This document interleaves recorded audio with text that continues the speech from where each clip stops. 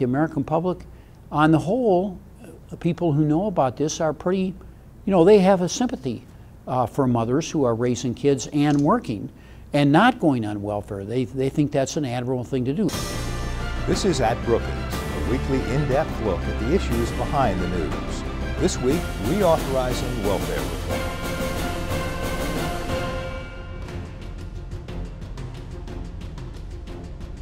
President Clinton and a Republican-controlled Congress ushered in a new age in August 1996, ending the federal guarantee of cash assistance to single mothers receiving welfare. They passed a controversial law that encouraged welfare recipients to get jobs.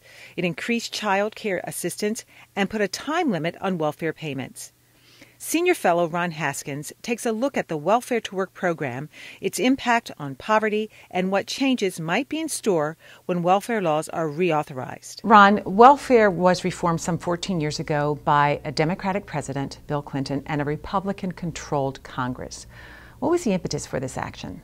Republicans thought there were a lot of people on welfare that didn't need to be on welfare. We have a hot economy. There are lots of service jobs, don't require a lot of skills, and people should work in those jobs. And so they made it tougher to stay on welfare, and they made it more attractive to leave and get jobs in the private sector. How did they do that? Well, they changed a whole bunch of laws that would continue Medicaid coverage. That used to be a real good reason to stay on welfare because the mom and the kids could lose their Medicaid coverage. That changed. They might not be able to pay for child care. There was a lot more money for child care. And we several times increased something called the Earned Income Tax Credit, which is just a fancy way of saying if you take a low-wage job and you have children, the government will give you additional money. It's like a wage supplement.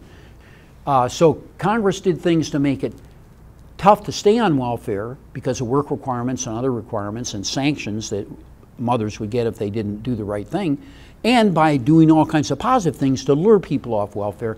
And as a result of that, the welfare rolls plummeted.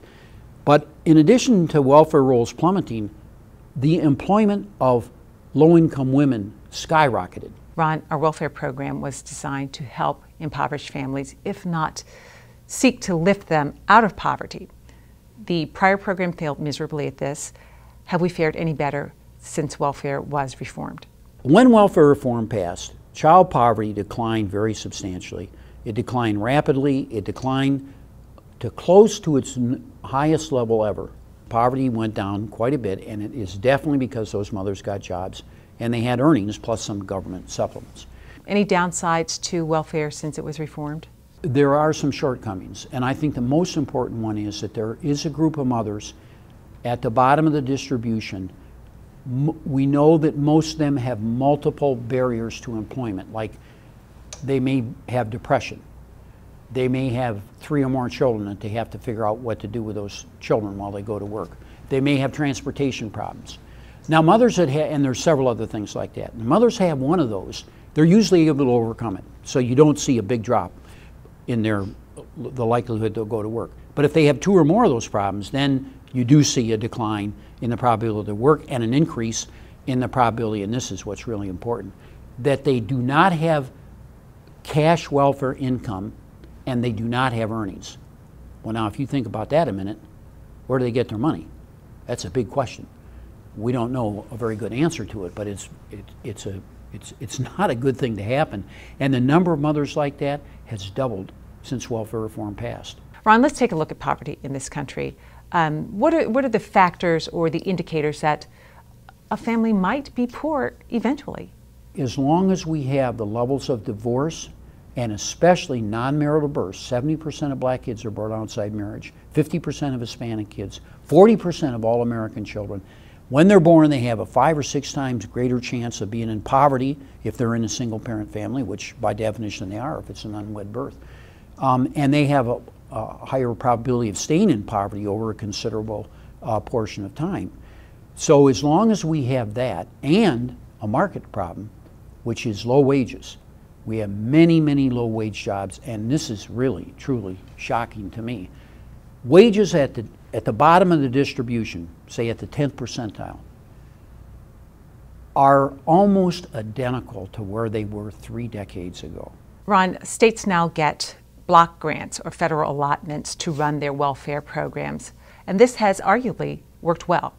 What else do we need to do? We need a system where the states help them get off welfare and get jobs and stay in jobs. And then when jobs are not available, it takes people longer to find work and more people are out of work, then they can come back and get their cash welfare benefit.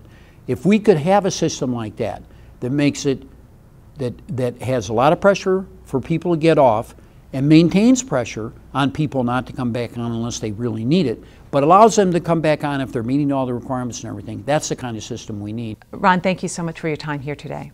I enjoyed it. Thank you for having me. I'm Gigi Hinton. Thank you for joining us. We'll see you again next week at Brookings.